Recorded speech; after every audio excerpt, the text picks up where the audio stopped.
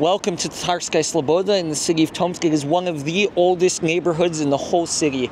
It was founded in the 17th century by Tatars, which is a nationality in Russia, and many of the buildings have been saved and preserved to this day. There are so many historic buildings that I'm going to show you today. We're going to go to the Tatar Museum. I'm going to show you the inside of it. We're going to go in a secret tunnel to the river, and I'll show you a bunch of other stuff along the way. The neighborhood used to be called Zaistochia because this whole area used to be an island. There was a river called Istok, and Za in Russian can mean behind, so Zaistochia means behind the river. This road is actually part of the Great Siberian Road, which was a road that went all the way from Irkutsk in the east to Moscow in the west. A road of who knows how many thousands of kilometers.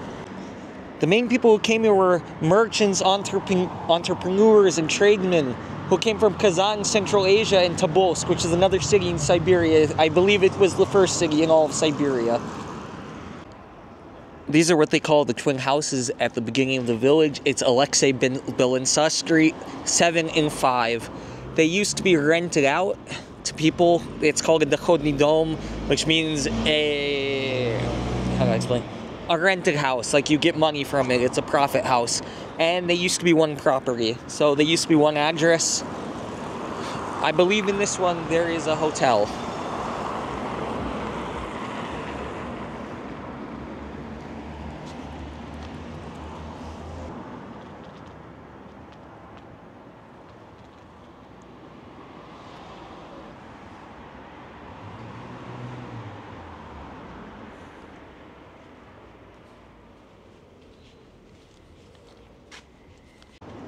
I'm currently standing in front of the first electric power station in all of Tomsk. It was built in 1896 until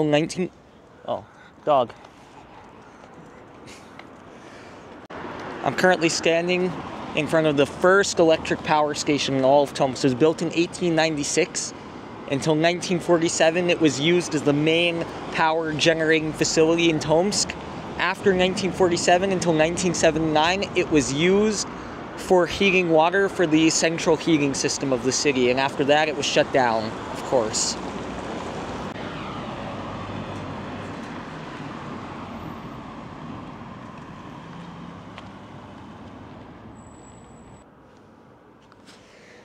Another interesting fact about the address, it used to be called Konye 2, which means like Horse Street 2.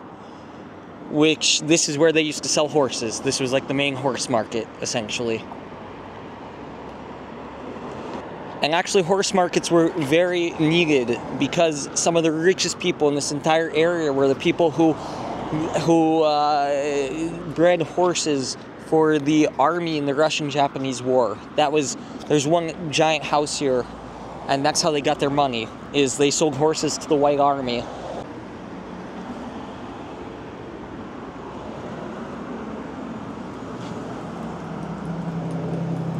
We're currently walking along Tatarskaya Ulica, which means Tatar Street. It is one of the only streets in all of Tomsk that has the exact same name in all archival documents from the time it was first recorded. So many streets changed their names. For example, Prospect Lenin, which is the main street of the city, used to be called Ulica Pochtamskaya or something like that, which means like Post Office Street, essentially. The main bus stop there is actually still called Glavpochtam, which means the main post office. Something along those lines. I don't know how to translate it perfectly. Many of the houses built on the street were rented out as Dochodny Doma, which means profit house, which means that they were rented out to tenants like basic apartments in order to get money for the people who rented them. And I'm just walking through one of the, like the little yards that they have here. It's nice. It's just like a nice place for kids to sit. You can see the bright colors of the house, which is really nice. And then this one isn't as a good shape as that one because it's not as open to the road. This house right here was built in the end of the 19th century And actually, it was part of the program which is called House for a Ruble, which the government does if you promise to restore the house. They will let you rent the house for 50 years for 1 ruble a year, as long as you restore it. These archways, as far as I've researched, were very commonplace in Tomsk. And it's a very Siberian architectural piece, if I could put it that way. Here's what it looks like when you enter.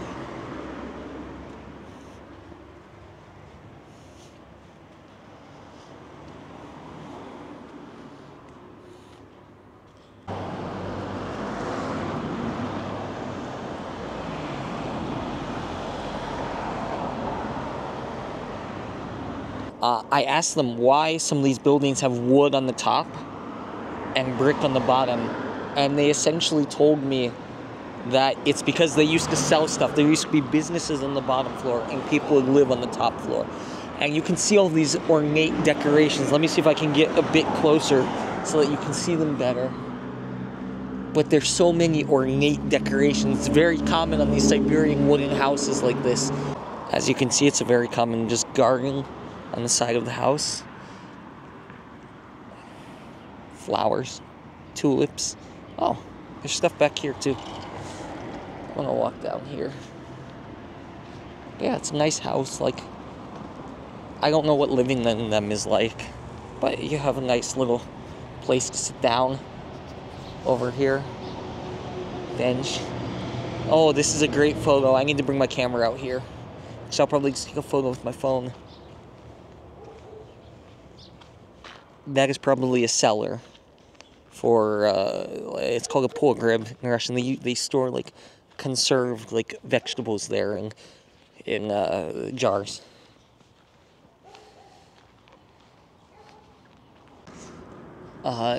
This is a place where you can just print stuff. So it says, digital and offline printing. I don't know what offline printing is. Numeracja, I don't know what that is. Paraplet, Knigi, Journali. So you can basically print anything here. It's just a print shop. Alright, there's a graffiti there that I can't record on video, so I have to go around it. Oh, here's a nice pink house.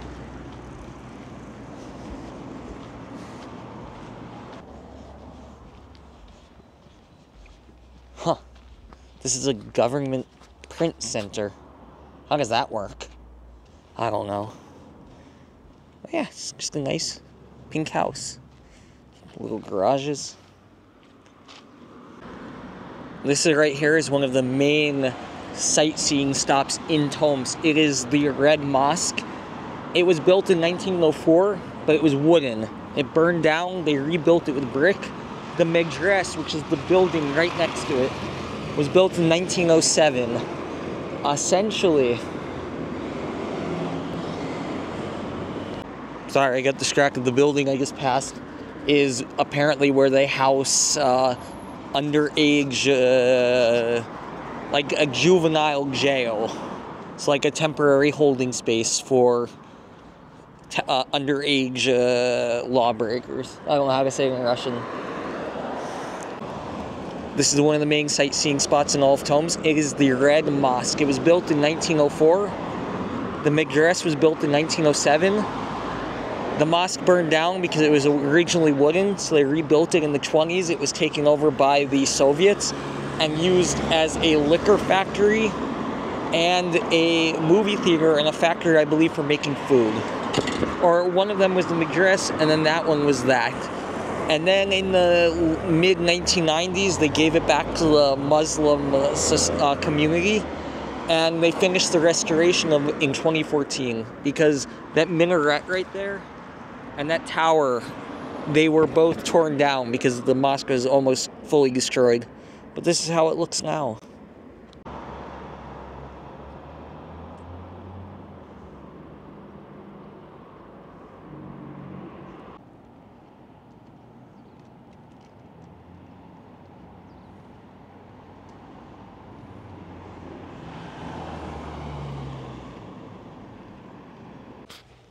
There's a cat.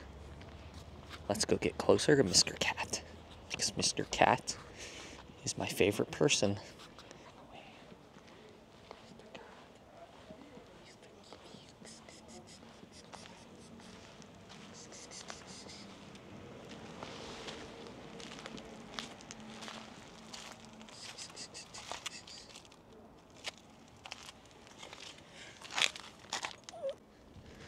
Yeah, not all of these houses are in such good shape. Some of them are in pretty rotten shape.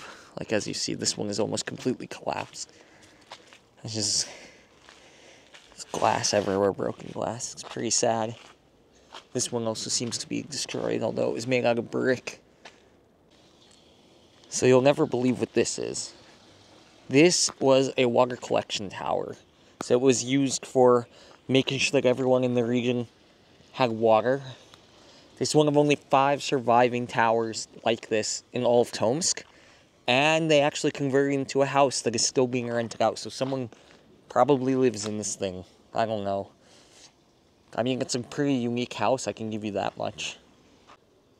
Look at these gorgeous, colorful decorations right here. It's really beautiful. I love it.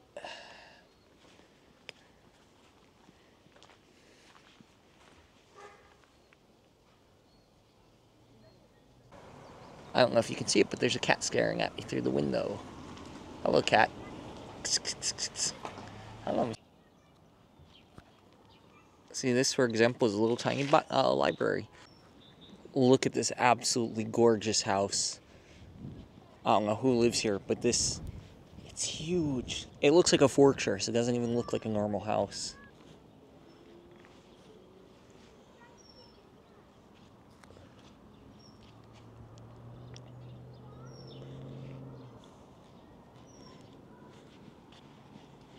It really doesn't fit in with all of the other houses that are around it, which, because of that, it's sort of weird.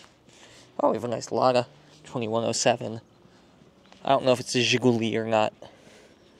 Oh, it looks like there's even some sort of business here.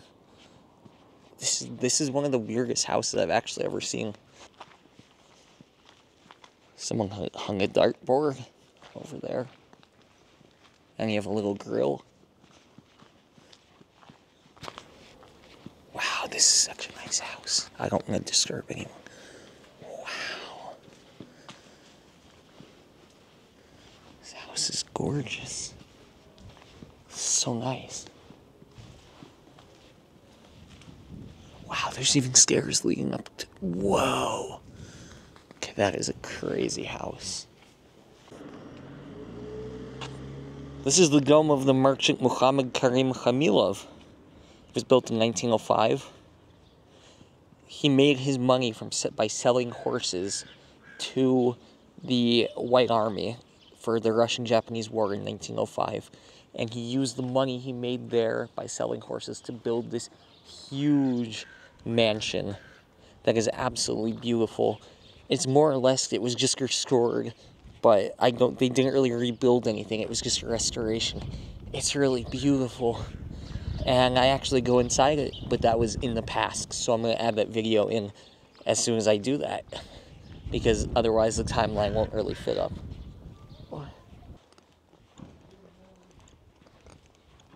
It's a beautiful house. Anyone would be lucky to live in such a house these days.